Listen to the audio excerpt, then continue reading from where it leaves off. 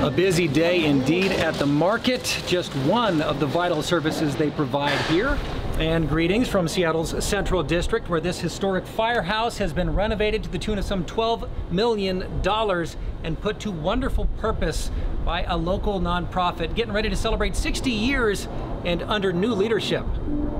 And I've heard people say, well, was that the best investment to renovate a building? People come here and then what do they get out of it? It was a great investment because we needed people to know that we were going to be here and we're not leaving this community. After 60 years, we're not leaving this community. But then now we got to raise more money to sustain the services that we're offering. Our organization was founded in 1964, predominantly to serve the Central District of Seattle, providing essential services around food and shelter and basic needs being met. And then we've had over time the opportunity to provide a broader perspective through research and data collection and better understanding the needs of Black Washingtonians and how we can collaboratively support and serve those needs across the state of Washington as well. So we have some walnuts, the yummy lettuce,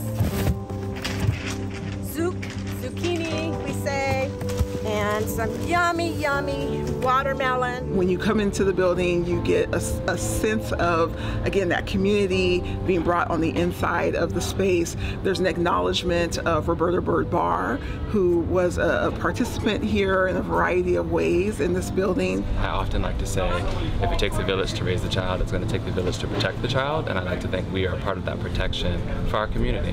What led me to Byrd Barr Place is the background, how long they've been here. It's a Black-led organization, and we have a capacity to do such good here because we have direct services and change that's happening, and that's what I want to do.